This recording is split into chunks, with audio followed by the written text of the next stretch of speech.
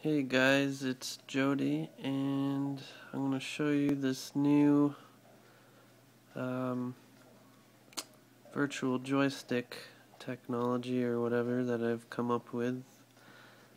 I think it's way better than what most games or possibly all games use. So I got this purple area here, which is like this rectangle where if you touch in there, that's when you'll control the joystick.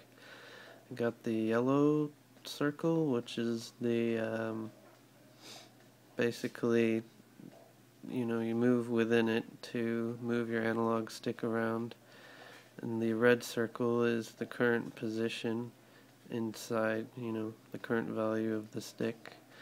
And so you can see wherever I tap, this is something that games already do, it centers my joystick, move it around, The new things I added were when I go outside the range of this stick, it drags it with it.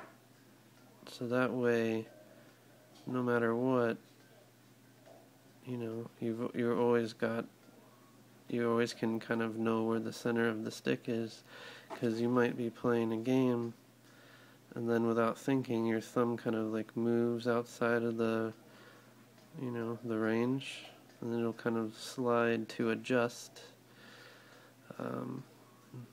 So there's also this little bitty feature here. There's kind of like an extra padding so that your circle can't get right up against the edge of the screen, because your thumb kind of, it'll eventually stop registering your thumb, so it just helps it work a little better when you get to the edges. So I hope that somebody will make use of this, because I certainly am going to. So you can see when I move outside, it doesn't control it. When I move back, it does.